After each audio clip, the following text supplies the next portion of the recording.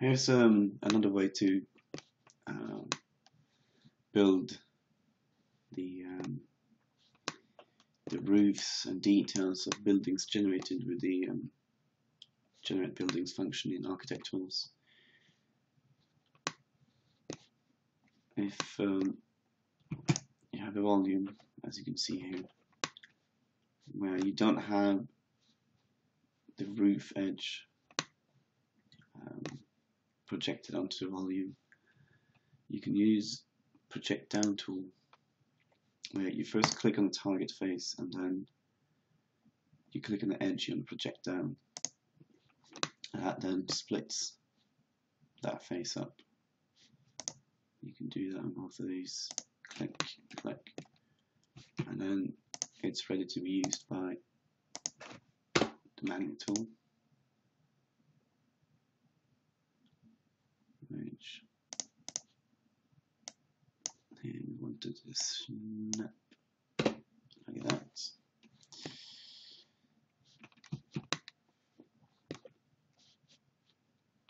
And notice that we're not in the group with the face itself. It's all done regardless of how many nesting levels the face is in. So there, click the target face, and then you get a preview. It doesn't always work depending on how accurate the map are. There's sometimes small inaccuracy problems. Will make it fail. But you can just keep on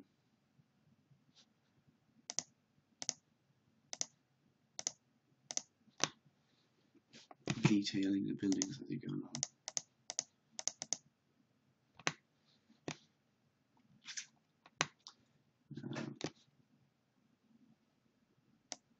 Here we need to adjust these, and you can see these points are not correct, because it should be somewhere along there, but it's a bit difficult to control that. So I'm just going to let it generate the surface like that, but it's incorrect, as you can see. So we'll use a different tool of that gone in and selected that the surface, and I have a move to plane tool. So okay, I don't think I actually needed to go into that. Yeah, it works like the other ones, and as I hover above, you can see the internal triangulation of the surface. And now we want to fix this one, so it's planner 2.